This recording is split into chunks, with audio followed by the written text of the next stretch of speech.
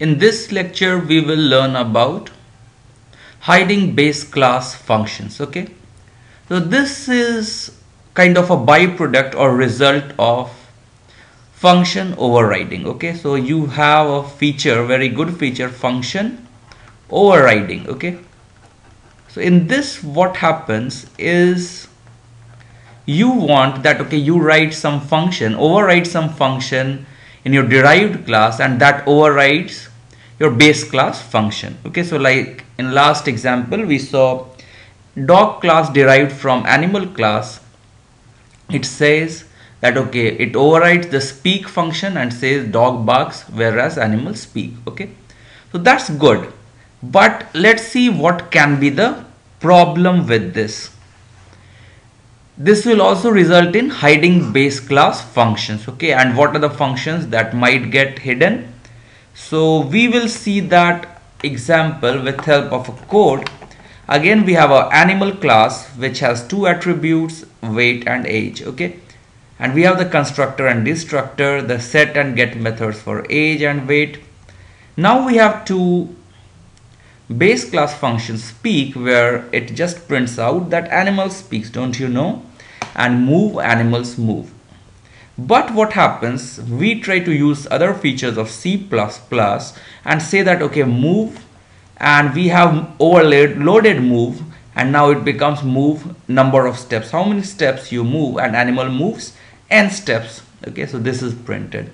We have also got one more move, that it moves n steps, and in what way, it moves slowly, fast, or how it moves. So this is also there. So move is an overloaded function with no argument, one argument and two arguments. So this is fine, but now what happens is that we use more C++ features. We derive a dog class from animal class. Now we have the speak function, we override it, and now we say that, okay, the implementation is that dog barks loudly. Okay, this works fine, well and good. But what happens to move? Now we are smart enough and we override the base class move. So now what happens is dog moves very fast. Okay, then this works fine, and now let's try to test this code bit. So we have made one animal object A and one dog object T.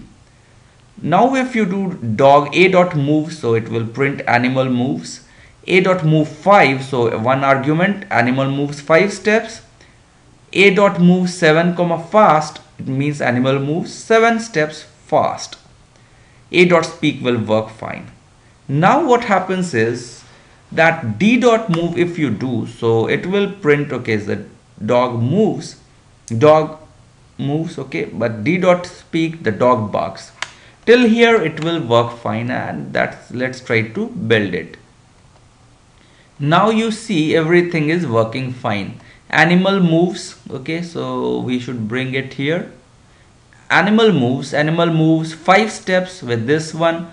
Animal moves 7 steps fast, okay, because we have given this argument. And animal speaks, don't you know, this is fine. Now dog barks loudly. Okay, so this dog moves very fast with the dog move, and dog barks loudly. So everything till here is working very fine. But let's see if we add one more line, d.move 3. So now what will happen? Let's try to think first. We might think that, okay, because move with one argument, so this is an overloaded function, move.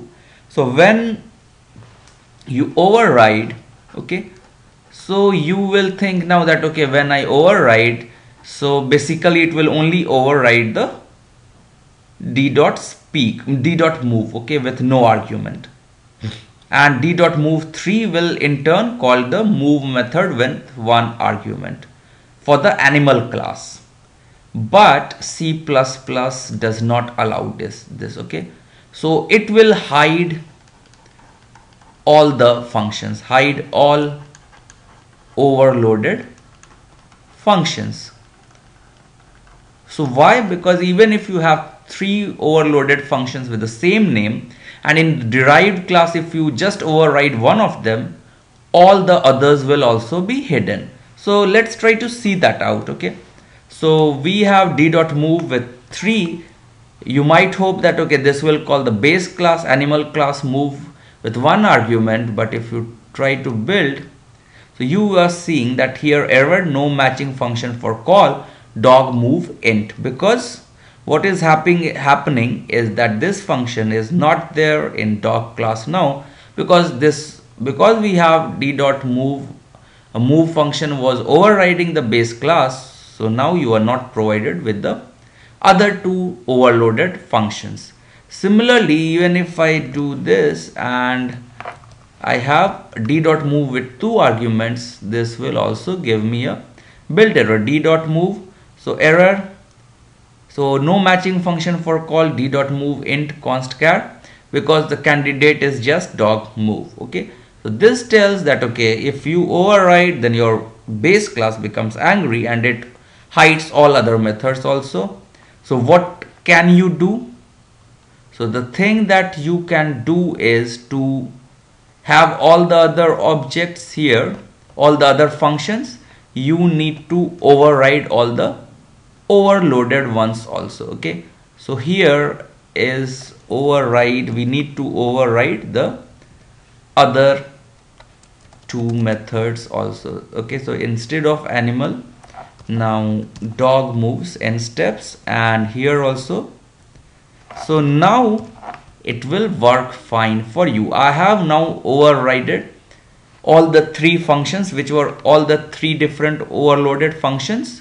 So now if you see that if I have these, so it becomes fine. It is now compiling, and if you run this, so you will see now dog moves very fast, dog barks loudly, dog moves 3 steps, because this is what is overridden in your derived class, and dog moves 3 steps slowly. So this makes your overriding of methods. Okay, so if you have overloaded functions, write overriding functions for all of them, then only it will work. Or if you just write one overriding function, all others from the base class will be hidden. So I hope you understand. Thanks a lot.